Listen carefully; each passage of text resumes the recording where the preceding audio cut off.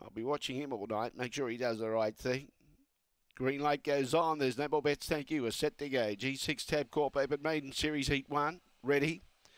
Away and racing, Bound and Baby began the best from the inside. Rev Up Rocco into second placing. Around the outside was Proud Molly. Hokanui Ladies trying to make ground after a slow beginning. Then in turn behind those, the Little Mates, Rebellious Nick and Sydney Star. Out in front going strong as Bound and Baby leads by 3 or 4 lengths. Hokanui Ladies making ground and putting in the big strides, but stretching out really well was Bound and Baby. Wins by 3.5 lengths on the line.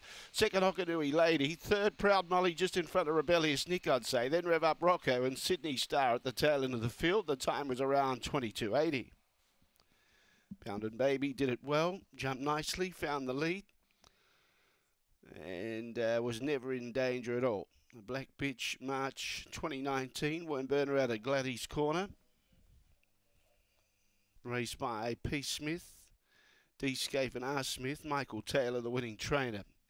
It's 2-5 in a photo. Number 4 gets third. Proud Molly, 2-5-4, 2-5-4.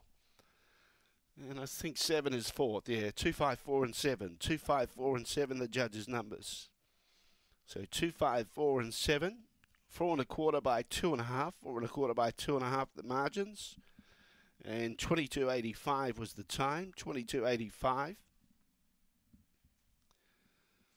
And she was pretty strong over the concluding stages as well, Bound and Baby. I think at the top of the front straight, Hokanui Lady was making some ground on her, but I think over the concluding stages, if anything, she was starting to get away from Hokanui Lady.